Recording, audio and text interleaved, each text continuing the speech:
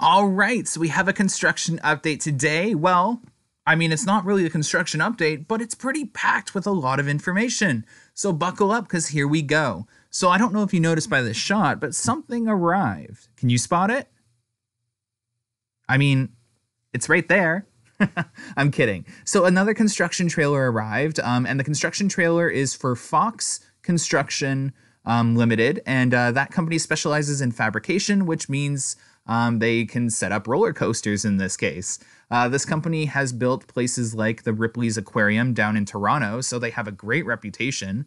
And definitely when you see in the later clip too, a lot of their equipment has arrived. So like we planned, vertical construction will probably start this week. And it's definitely going to, like we predicted, by the end of July.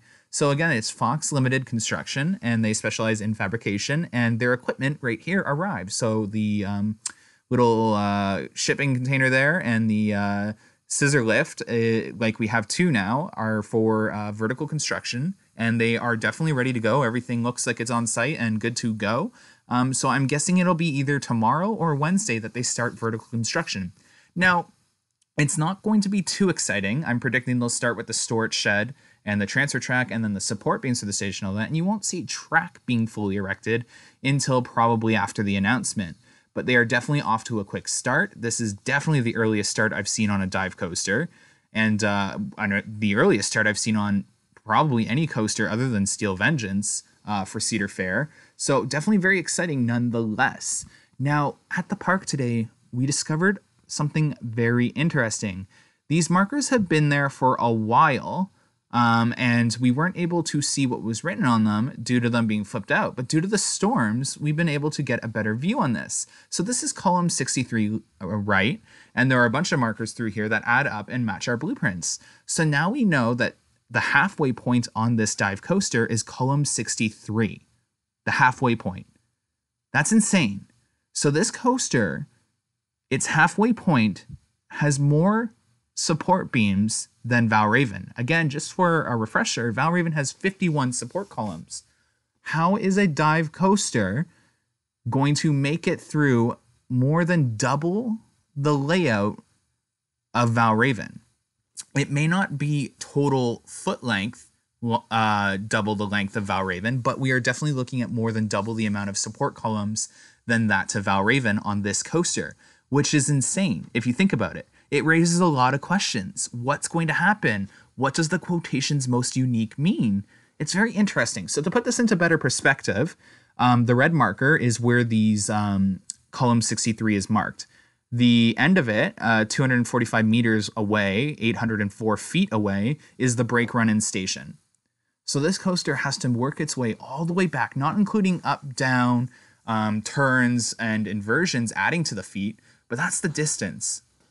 So we're forecasting or predicting that this coaster has about 1,300 feet of track to work through to get back to the brake run. Column 63, and it has about 1,300 feet of track to get through to get back to the station, guys. Think about it. That's crazy. Food for thought. We'll get to that stuff a little later because there's an interesting teaser that we have that was found at Cedar Point today. So stay tuned for that because that raises a lot of questions too. And we got a tweet reply from Wonderland. So very interesting. So lots of shipments have been coming in. This is overloaded galore, the shipping area, completely overloaded. What's interesting about the shipping area is some things in it. So the crates obviously say dive coaster, blah, blah, blah. You already know that. And there's lots of them. Now, what's super interesting is if you look on B&M coasters, they have these support structure beams underneath the spine of the lift hills that hold up the catwalks. Now, on these support beams for the catwalks in this storage area is the heights that they will be located on the lift hill. We know that because it goes from 0 to right now 234. Very interesting because we now know, and there's a lot that we couldn't get a good view on. We now know that the catwalk support beams go at least up to 234 feet. So already this coaster is above Valraven's height. So here's one of them, 229 or 221 left. 221 again. So very interesting. If that's what it means, it's much larger than Valraven's drop because we're adding the 10-foot valley plus that's 30 left too. Then we're adding the tunnel on top of that. So we're getting up to 250 plus foot drop already with the information that we have. There's 10 right one. So it's very intriguing as to what's going on. And I believe these are 30, if I'm not mistaken, or no, 227. 227 right one. And yeah. And the 403 is a code. So on all the track, so ignore the 403, it does not mean anything. The coaster is not 403 feet in the air.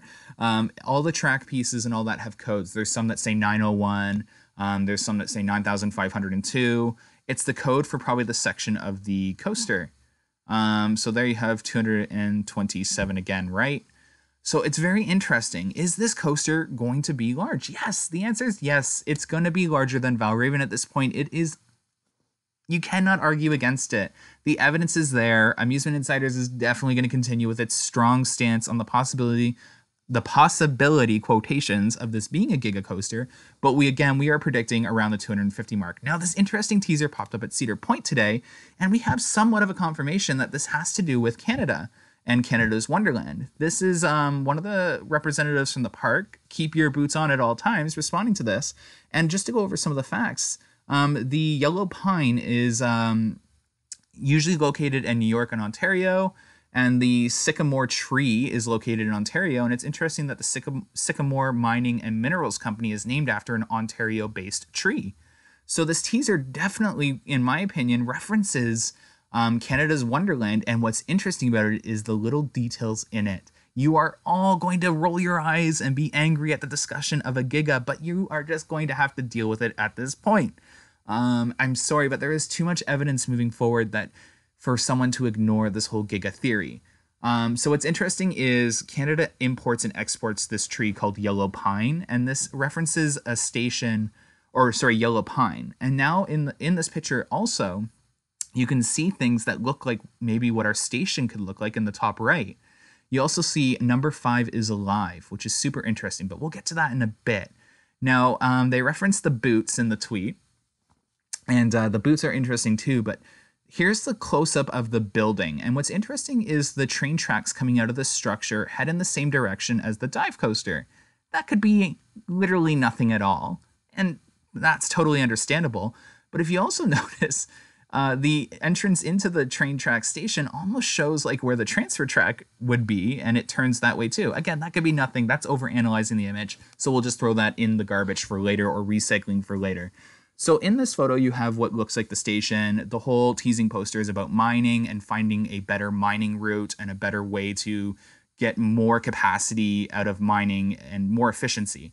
So to me, that definitely screams Canada's Wonderland's new mine-themed coaster for the Klondike Gold Rush, and about opening a new facility to get the gold over to the Cedar Creek Mining Company a lot faster. What's also interesting is this expansion plan phase 1. If we go all the way back to Matt Ouimet's interview with a local news station, they referenced that Canada's Wonderland was getting a big upgrade. Now, this might be that big upgrade. Then we see number 5 is alive. But again, we'll get to that in just a sec. So here we have some numbers on the crate. Now, here is where I ask for help.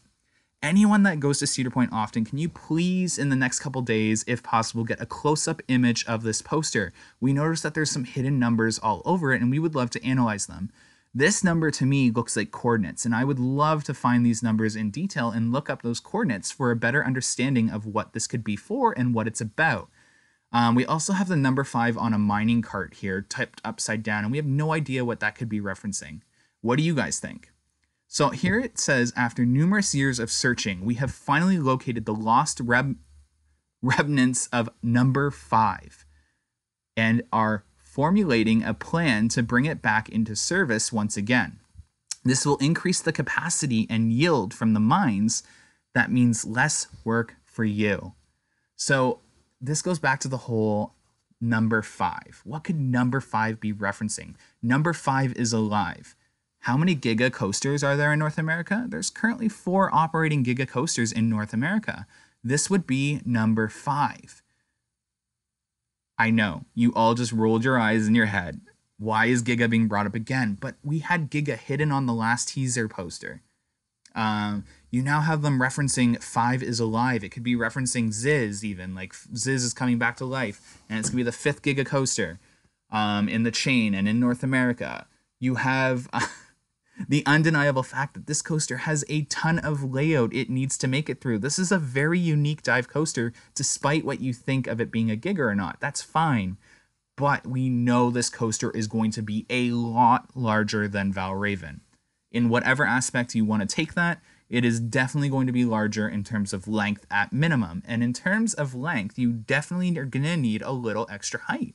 Dive coasters lose a lot of speed very quickly. Now, that doesn't necessarily mean a Giga coaster, and that is fine. Playing devil's advocate, it could just mean maybe a different train design, maybe 6 across seating. Who knows? It could be anything. Anyways, what do you guys think about all this? What do you think about the teaser? What do you think about the 63 columns halfway through the ride and this coaster definitely being double the length of Valravn in terms of columns so far? And what else? Are you guys seeing anything in this poster that I'm not? Hopefully you enjoyed this video. Give it a like, comment down below what you think, and subscribe if you haven't. Anyways, thanks so much for watching, guys. Have a good one. Bye.